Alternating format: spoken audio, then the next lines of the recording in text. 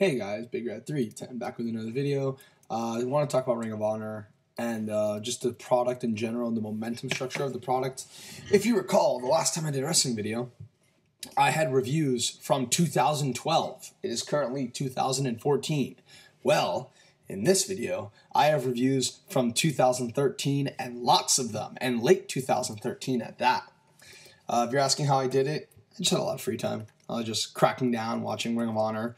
I would continue watching the Ring of Honor shows from 2013 that I missed, but I promised Trademark 629 that we would do a Wrestling Observer Awards video, which we're going to do.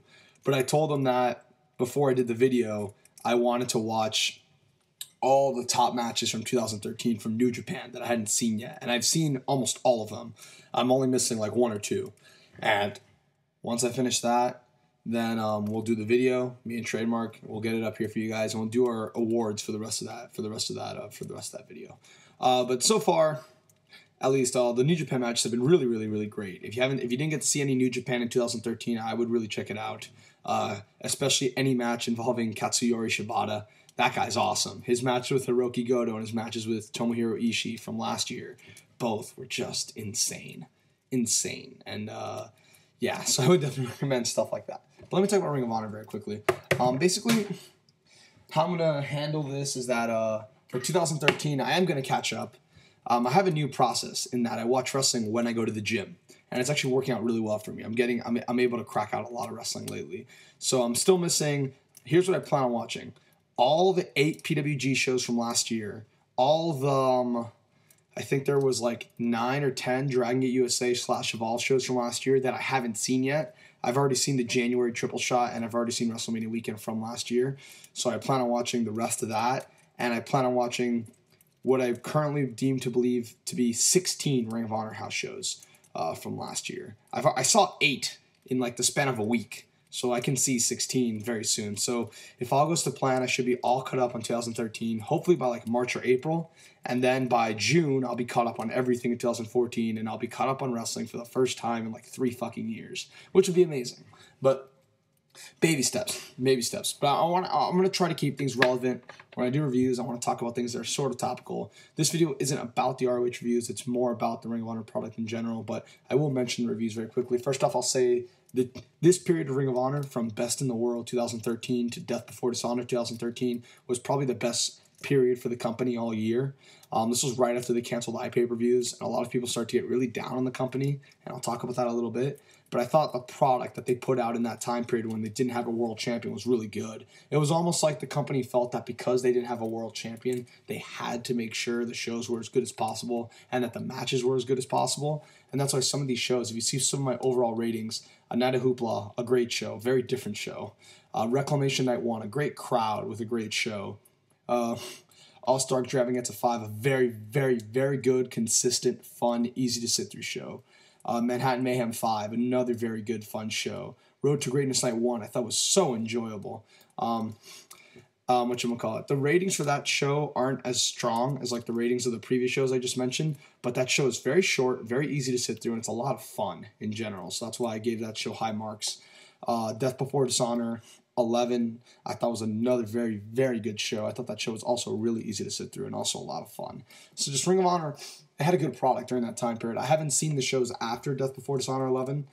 I heard some of them aren't as good, but I still plan on seeing them in the near future. And the TV during this time period was also good. Some of the world title tournament matches were really good, really underrated. Jay Lethal versus Sanjay Dutt in particular was a really damn good match that I don't remember getting a lot of love. And the ROH versus Scum War Games match I also thought was damn great. That was, in my opinion, one of, if not Ring of Honor's best match this year that I've seen. I still haven't seen all their best matches. The only like 2 matches that really come to mind that I haven't seen from ROH that could probably beat that match out are the Michael Elgin versus ACH house show match from May, I believe. I heard that match was awesome, and the Glory by Honor 12 10-man tag, the match that was like 70 minutes. I heard that match was also really, really, really strong. So those matches are the ones that once I see those, then I can truly figure out which one was Ring of Honor's best match of the year. But nonetheless, I mean, everything I just mentioned right now had some really, really good wrestling. Not a lot of great matches, but just a lot of consistent booking. And I'll talk about Delirious and the Ring of Honor product right now. With Ring of Honor, as far as fan interest in the product goes, especially for a company like Ring of Honor that doesn't have all the complaints that everybody says, they don't have the best production values, they don't have a lot of star power, they don't have like a super advanced network or communication device with their fans. They're on TV, but they're not on normal TV times that we're used to. They're on most of their TV time slots are on the weekend, and you have to watch most of the shows in the DVR. And some of their TV time slots are at really late hours, like at 10 o'clock, 11 o'clock at night. They're not in the normal primetime slots from Monday through Thursday, like Raw and Impact are, and even SmackDown on Fridays. So really, a big part of people getting interested in the product is really due to just the general buzz and fan momentum on the internet about the product and how people are reacting to the product. And I think that Ring of Honor has gone through stretches of momentum over the past year, but they can never be able to maintain it. And I think that's for a variety of reasons. First off, I think Delirious is an interesting booker. I enjoy his shows very much. I think his shows are much better than the Cornette Ring of Honor shows that Cornette booked. But he seems a little inconsistent in telling stories. Some of his undercard feuds have, decent angles. Some of them are dumb.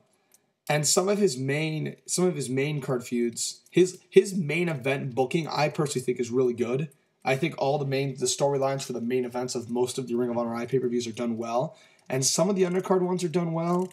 But for whatever reason, he just doesn't seem to maintain a general overall storyline arc in the promotion as a whole. What I mean by that is that the main events have good storylines, but each of the main events on each pay-per-view there's not really that clear-cut path, that clear-cut connection, that strong storyline and or buzz about a specific wrestler or a specific team or a specific anything that connects from storyline to storyline.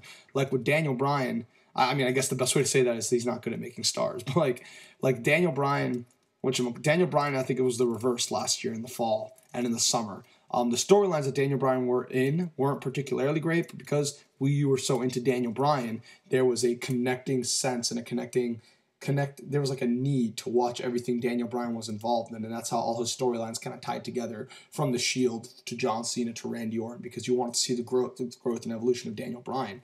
For Ring of Honor, I mean, I thought the storyline for Jay Briscoe and Adam Cole from Border Wars in particular, I thought that one was pretty decent. I remember being really looking forward to that match, to that pay-per-view. I thought the Jay Briscoe, Kevin Steen stuff was good. I thought the Michael Elgin, Adam Cole, Jay Briscoe Final Battle main event had good build. But because Jay Briscoe, Michael Elgin, Adam Cole individually aren't really built as important stars, the storylines are good, but when the storyline's over, you have no reason to want to watch the next thing these guys are involved in. And I think that's the problem. I think you want to see a match, but when the match is over, it's almost like, you don't have a yearning sense. Oh, I want to see Jay Briscoe fight this guy next. I want to see Adam Cole fight this guy next. I want to see Michael Elgin do this stuff in his career. You don't have that sense. I think this year in general, Ring of Honor hasn't done the best job of developing top stars that make fans really, really care about wanting to see someone from show to show to show. They like seeing certain guys wrestle, but it's not anything they think about once they stop watching the Ring of Honor show. Like, I think the true best stars in wrestling, the ones that fans remember, the ones that fans really resonate with, like the Daniel Bryans of the world, I think those are the type of guys that once they're done wrestling, once their shows are over, you're still thinking about them. And like in your spare time, from time to time, you think about, man, that was really cool what Daniel Bryan did. What's he going to do next? How are they going to go with Daniel Bryan? How are they going to book Daniel Bryan in the coming months? You have that with a few other guys, to WWE's credit.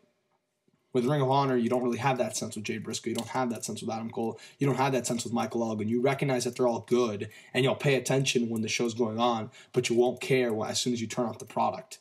And that's the problem with Ring of Honor. When the product is on, people like what they see, but nothing piques their interest enough to make them care about the product when they turn off the product. And that causes a lack of overarching momentum to follow on with the product when you don't care and you don't want to talk about the product when the product is off your television. And I think there's a variety of reasons of that. Me and a friend of mine on Twitter, good dude, TJ Hawk 411, who writes for 411 Mania. Very, very smart guy. I remember a few months back, me, him, and one of my other friends, Jacob Cohen, Mr. Jacob Cohen, on Twitter, talked about how in Ring of Honor, especially in the early part of the year, anybody that would get a title shot was coming off a loss in a mid-card title shot in the previous pay-per-view, and that was so true. Jay Briscoe beat Kevin Steen. Jay Briscoe beat Kevin Steen for the Ring of Honor title. The previous pay-per-view, he and Mark Briscoe lost to reDragon in the tag title match. Then Adam Cole fought Jay Briscoe on Border Wars. At the previous pay-per-view, Adam Cole got pinned clean by Matt Taven in a TV title match. Mark Briscoe on the next pay-per-view fought Jay Briscoe for the world title, and on the previous pay-per-view, Mark Briscoe also got beat clean by Matt Taven in a TV title match. And that's not a way to build up stars. I'm not saying like a star can never lose, but just the simple presentation and context of how they lose is very important, and how they win is also very important. That's why my friend Ben Turpin on Twitter really hates like those weird roll-up finishes out of nowhere, because it doesn't seem to actually get someone over. It just seems like a very fluky way, and it's tough for the fans to take that guy seriously. And like with Adam Cole and all these guys, they just can't be losing to guys like Matt Taven dead clean in 10 minutes. Like that's not how you buy someone seriously as a world title challenger. That's not how you buy someone seriously as a main threat to the title. And that causes you to not build your stars to the highest level possible, and that causes fans not to be interested in the product when they turn off the product. Because I really think that's the part that's emphasized. When people have always asked me, like, why is Ring of Honor good and all this and that recently? What happened to Ring of Honor? All this bullshit. I thought when Delirious took over from Cornette, it was supposed to change and all this and that. The product of Ring of Honor isn't bad at all, in my opinion. Most of their shows are good. Almost all their shows are never, ever bad. Like, I think I've seen one Ring of Honor show in the past 2 years. That's two Ring of Honor shows in the past 2 years I think is actually bad. That would be Reclamation Night 2 and A Nightmare Begins from last year, which was like, in my opinion, the worst Ring of Honor show ever. Granted, I still haven't seen some of the worst shows ever, but I think that show's just awful. But anyways, it's not that the product is bad. Me and Trademark have also talked about it. It's not that it's bad. It's just that when it's over, nothing makes you care. When it's over, you don't want to care. And I think their inability to develop top level stars and their inability to develop key storytelling is the reason. They can write up good main event programs that make sense, main event programs that build upon each other, but you just don't care about the build. And that's a flaw in how you tell your story. Like the story is there. Everyone understands the story, but how it's presented and how it's shown to you is a big part of the way on how you buy into the story. Ring of Honor's doing a good enough job of that. And like TJ was saying on Twitter in that same conversation between me, TJ, and Jacob, he said that he honestly thinks a bigger problem in wrestling is bookers underthinking wrestling rather than fans overthinking it. And I tend to agree. I really do think that bookers take for granted how you can build a star. You can't just have them win the title. You can't just have them win a tournament. You can't. Anytime any company has the mentality, this guy's about to get a big push, so before we give him the push, let's beat him and get the most out of him, which WWE does a lot, and which Ring of Honor seems to do a little bit too, in that let's beat someone before we push them, so we can get someone else over, and then they get pushed, and, well, no one got over. Like, because you were beating the guy before he hit his push, and the guy that beat him, he beat a guy who wasn't getting pushed, so he didn't even get anything from it. It's too many people in wrestling are concerned with protecting everyone, with making sure everyone gets their fair share, everyone gets their win. I mean, the reality is sometimes you really just got to get behind a guy, and you can't have everybody win by roll-ups. You can't have everyone win in cheap ways. Adam Cole and Roderick Strong, for example, had a 2 out of 3 falls match. I'll give 2 good examples. Adam Cole versus Mark Briscoe. In Adam Cole versus Mark Briscoe on television in Providence, Rhode Island, in the ROH TV title tournament, they spent so hard trying to protect Mark Briscoe in the match with the concussion, but the way Adam Cole beat him and the way he finished him still made Adam Cole look good, and it definitely helped Adam Cole in his career trajectory. Then you have Adam Cole versus Roderick Strong from Road to Greatness Night 2 in the Ringmasters Challenge match. That finish absolutely destroyed Adam Cole, in my opinion. That finish did him no favors. That finish did not make him look like a credible champion. That finish did not make him look like a top guy in the company. And then the very next show, he wins the title. And I'm just like, what the fuck? Like, there were so many ways they could have done this match to make Adam Cole look strong going into Death Before Dishonor 11. But because they were so concerned with protecting Roderick Strong, and I like Roderick Strong, they did a finish that did not help Roderick. It did not help Adam Cole. And then Adam Cole won the title, and no one, which should have been a big deal, no one cared on what to see Adam Cole do on the next show. And that's the problem. They don't do a good enough job protecting their top guys. They don't do enough job building up their title challengers. And they don't do enough of a job of making credible stars. And that's, again, Delirious does a lot of great things as a booker. He has some good shows. He has some very, very, very good shows. But I think he really needs to learn how to connect to really, really get his top star over at a certain point. I thought they did a good job with Kevin Steen when Kevin Steen lost the belt. I thought they did a very good job in making Kevin Steen look good and keeping Kevin Steen established towards the end of the day. Say what you want about Jim Cornette. I had a lot of my problems with Jim Cornette, don't get me wrong. Far more than I do with Delirious. But when Kevin Steen was Jim Cornette's champion, that guy never lost. And more importantly, before Kevin Steen was champion, Kevin Steen wasn't losing to Matt Taven on a pay-per-view. Kevin Steen wasn't...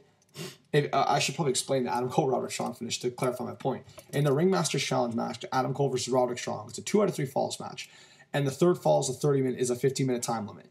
In the third fall is a 15-minute Ironman match. In the 15-minute Ironman match, Cole was up 1-0. He rolled up Roderick Strong with 2 minutes left in the time limit and then went outside the ring. And Roderick had a bad knee. And Roderick was just chasing Adam Cole around the ring for 2 full minutes before Adam Cole eventually won the match as time ran out. That was the finish. It was terrible. It made Adam Cole look really bad. It made Adam Cole look very uncredible. It didn't help do Roderick Strong any favors. Like, you really couldn't just beat Roderick Strong. Like, you're so afraid. It's the same bullshit I have with the WWE with John Cena. John Cena's going to be over no matter what they do. They're so fucking afraid of beating him even slightly. Like, that would actually hurt his standing with the company. They're so afraid of doing it that they have to go up and beyond above all costs to make sure if he ever loses, it's in the most fluky way possible and that some crazy shit would have to happen. And that was what happened. I mean, with Adam Cole, Adam Cole just like super kicked Roderick Strong at the time limit. Would that really have killed Roderick Strong? Would Roderick Strong be drawing any less money for Ring of Honor if he were to appear on the next show? That's what this company didn't understand. So for as much as I say about Jim Cornette, like Kevin Steen wasn't running away from his opponents for 30 minutes. No, Kevin Steen was fighting El Generico in a last man standing match and winning. Kevin Steen was fighting Jimmy Jacobs in a hardcore match at the 10th anniversary show and winning. Kevin Steen was having great matches with Steve Corino and winning. That's how Cornette prepared him for the title, not what Delirious was doing with Adam Cole.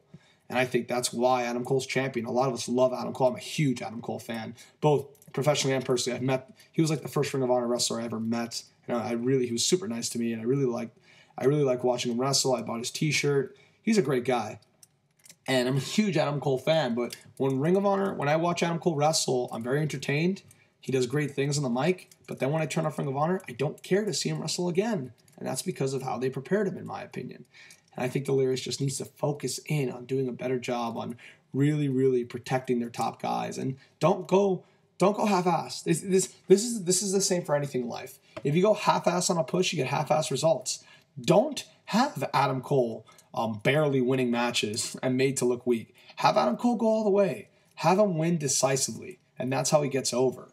Don't just try to protect everybody in sight. You just can't. You can't push everybody. I made a video about that a few years ago. You can't push everybody. Not everybody can be elevated to the top level. There's going to be some people who have to be slotted in a certain position. Doesn't mean they have to stay there forever, but they have to be slotted there. And I think Ring of Honor doesn't do a good enough job protecting their main guys, especially with a guy like Matt Taven. I kind of like Matt Taven. Every match Matt Taven had, he won like in the most fluky, embarrassing, last minute, you don't actually believe he can actually beat this guy type of way. Every single match all year. And he never really got to the level that I thought he could. And again, this is a problem with their storytelling. I hope they really focus in on this. I hope they're really trying to change this aspect of their product, because their product can be really good, but they really need to establish that momentum. The iPay-per-view buzz also killed them. I thought they were establishing buzz before Best in the World, and then Best in the World, after the iPay-per-view disaster, that killed their momentum. And then they were establishing more momentum during this period of shows I'm reviewing right now.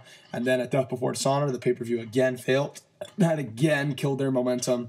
And then after that, with no live iPay-per-views, people really just stopped caring. I think Ring of Honor can eventually get back to the promised land. Hopefully they can get iPay-per-view working again. I know you're all mad that, like, oh, iPay-per-view sucks. Why would you want it to work? They just keep fucking us over. If they can get it to work, if they can put enough money into it to make it work. I was hearing about the Cornette shoot, the Breaking Kayfabe shoot, how Sinclair just invests no money into Ring of Honor, like almost no money whatsoever. If they were investing enough money into the iPay-per-views and get those to work and get fans to trust them, that's how you can really establish more momentum, by having this live show once a month and getting fans to care more about the week-to-week product, caring more about the shows, and just caring more about your top guys. I think the lack of top star booking and the lack of continued momentum with their iPay-per-views is really causing Ring of Honor a lot of problems. I'm not denying that they can eventually get there. It just requires patience. It requires consistent dedication to the shows and consistent dedication to the iPay-per-views. And I think it can be done. It can be done if booked properly. And hopefully, I think Delirious is a good enough booker that he's gonna create some angle or some storyline that people are gonna like. And the goal there is to just maintain it. Maintain the top guys coming off of that, and maintain the fan interest that you get. Because Ring of Honor is a cold product right now. And the only way to get hot is to get something that gets the people talking and make sure you can keep it. I don't deny that Delirious can get the people talking.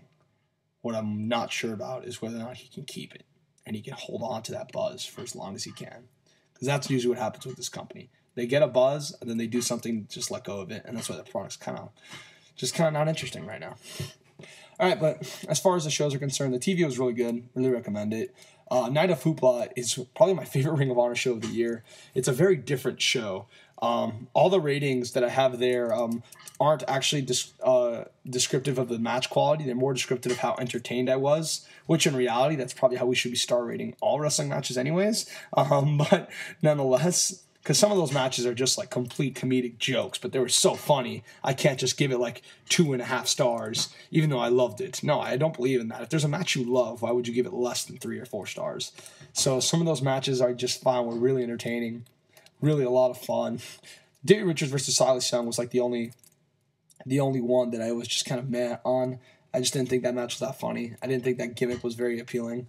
I think anything with transsexuals, no offense to any transsexuals out there, I just think putting a ring filled with transsexuals or trannies or anything like that, that's kind of a turn-off to a product. I don't think people find that funny. I think people just find that a little weird and a little unappeasing. But nonetheless, the show is super entertaining, so much fun, so easy to sit through. Everyone's fucking hilarious on that show. Just like the funnest Ring of Honor show of the year, easily. Reclamation, I want to spoke about this earlier. A great show which has an awesome crowd. My personal favorite match was the Four Corner Survival between Elgin, Cole, Lethal, and Taven. Everyone looked awesome in that match. That's Taven's best Ring of Honor's performance, in my opinion. Eddie Edwards and Kyle O'Reilly was also really good, as was the main event. They were both missing something, I felt. Eddie Edwards and Kyle O'Reilly in particular was a very good match, but I don't know, something about it was just missing with me. I know a lot of people really love that match. I didn't resonate the same. But the Ciampa Rhino match was really fun. For as long as it went, that match was really fun. And Richards and Fish was a really good main event. Reclamation Night 2, not much to say here. I didn't really like the show. Ciampa and Silas Young is their best match, in my opinion, and a really underrated match. A really, really, really good. Silas Young is probably the most underrated wrestler on the Ring of Honor roster. And the main event between Lethal and Elgin and Wolves is like, a standard, very good American Wolves tag team match. I enjoyed it. It was a lot of fun. Mainly due to Lethal and Elgin, though. They both did a good job in that match. Everything else was kind of skippable. ACH, Bobby Fish, Rhino, Bennett, Cole, BJ Wimmer were both all very disappointing. The women's match is the worst women's match I've seen all year. Cole Whitmer, in particular, is like legitimately a match. Whenever I hear people describe a wrestling match as, when their criticism is, oh, that match was just a match, I hear that criticism a lot. That applies very much to this match. This match was a match. Absolutely nothing appealing or intriguing from the time it went. All-Star Extravaganza 5, a very good show, very consistent show. Paul London versus Michael Elgin is one of my favorite Ring of Honor matches of the year. I think this match is awesome. I think this match is really underrated. And I think Elgin and London both just have awesome chemistry, and I thought that match came off great. Everything else was pretty good. A lot of good matches. The main event, I was very disappointed by. The main event, in my opinion, is very overrated. The main event is one of the worst Ring of Honor main events of the year. American Wolves versus the Forever Hooligans. The crowd wasn't really into this match. Nothing really clicked. The guys just seemed off. They didn't seem to have a continued sense of development. It kind of just seemed like they were doing a bunch of stuff. I like the Wolves and I like the Hooligans and I like their matches. I didn't like this one. I just thought this one was kind of mediocre. I gave it 2 3/4. It was okay. It was enjoyable, but it wasn't anything great or anything nearly out of this world. It had Mayhem 5, another fun show. The Young Bucks versus the Forever Hooligans is another great match. The Forever Hooligans really had a nice run in Ring of Honor during this time. That match was a lot of fun.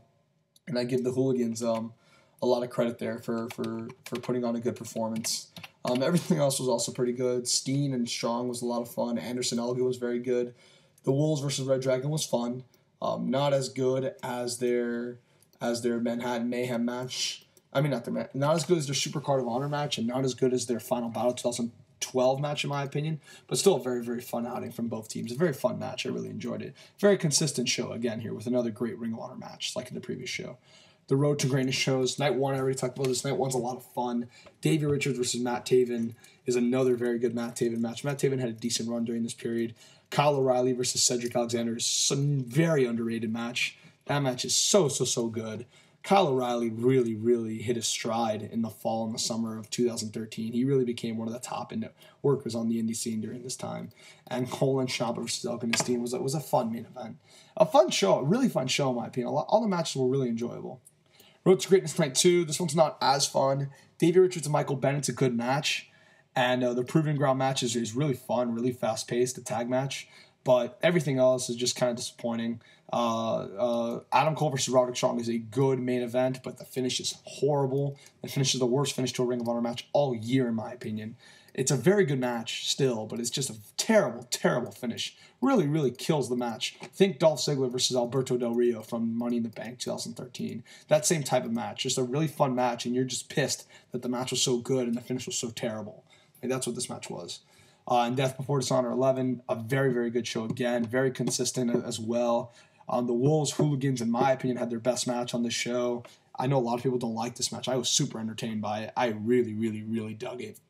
And Steen Elgin was really fun. Cole Ciampa was also really fun. Strong and Marvin I enjoyed. The 8-man tag I thought was fun. Nice action. Some high-paced spots. Really got the crowd going. Really entertaining. And the main event of Cole and Elgin was a really good match. Not as good as their PWG Finals Bola match, but still a very fun match. They told a great story. And Cole did look pretty good coming off the win in this match. So I give him that. I criticized Delirious booking of Cole leading up to the title win, but the actual match where he won the title, I thought they did a good job. They protected Elgin too. So, and in this case, I actually recommend protecting Michael Elgin. And it's not like Cole beat him via roll-up. Like Michael Elgin was just really beat up because he had a harder match with Steen than Cole did with Ciampa. But fun show as well. Another really good show, really consistent. So yeah, Ring of Honor had some really consistent shows during this time period. Some 2 kind of subpar shows. But for the most part, most of it was really, really consistent, a really fun product during this period. I would definitely recommend going back, watching all these shows, especially Night of Hoopla. That, in my opinion, is the most fun ring of wrestling show all year, in my opinion. Although I haven't seen the PWG shows. But nonetheless, that's my thoughts on Ring of Honor. That's my thoughts on the product. That's my thoughts on momentum in general. I'm Big Red 310. I'm out. Thank you all for listening. Goodbye.